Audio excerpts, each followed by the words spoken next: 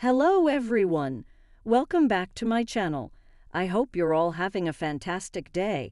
Before we dive into today's video, please take a moment to click on the subscribe button and give this video a thumbs up. Your support is greatly appreciated. After a festive break, Gorka Marquez is gearing up for a busy month ahead, sharing on his Instagram stories that he has only one day off for the rest of the month. However, unlike some of his Strictly co-stars, Gorka won't be joining rehearsals for the live tour this year. In an Instagram Q&A, he revealed that he is jetting off to work on a mystery project and won't be part of the Strictly tour this year. Responding to a fan's question about his involvement, Gorka posted a moody black and white photo and confirmed that he will be doing the Pro tour in April.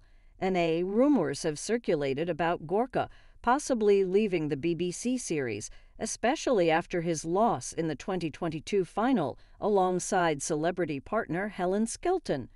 Despite being eliminated in the third week of the show last year with partner Nikita Kanda, Gorka expressed his desire to return to the program when asked by a social media follower towards the end of 2023. He stated that he hopes to return as it is the best show on TV, emphasizing his gratitude for being a small part of it.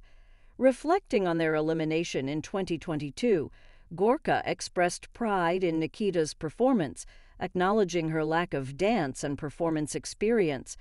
Gorka, who has experienced both success and early exits on the dance floor in previous seasons, emphasized that Strictly has significantly impacted his life. Notably, it's where he met his fiancée, Gemma Atkinson, in 2017, and the couple welcomed their first child, Mia, in July 2019, followed by son Thiago in the past year.